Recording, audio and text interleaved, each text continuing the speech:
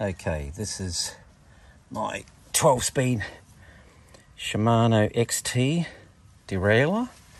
Now, the one thing that SRAM have that I've always been a bit envious about is they have a cage lock. So just to make life a little bit easier, hang on, I'll release the clutch.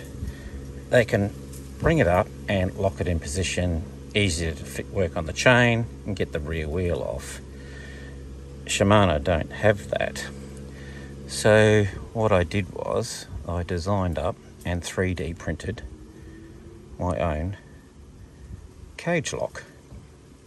So basically all that happens is you release the clutch like I already have, take it right around into position,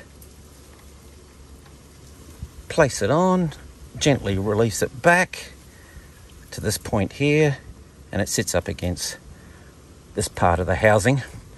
And as you can see, I now have a cage lock, which I 3D printed in red, so obviously I can still see it's there.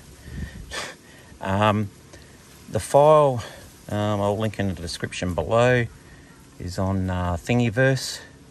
It's 3D printed in ABS plastic, printed in full is solid, so works a treat. And then all you do is get it off, is to take it forward, release it, and pull it off, which is a bit hard around the camera, and that's it. Put the clutch back on, perfect.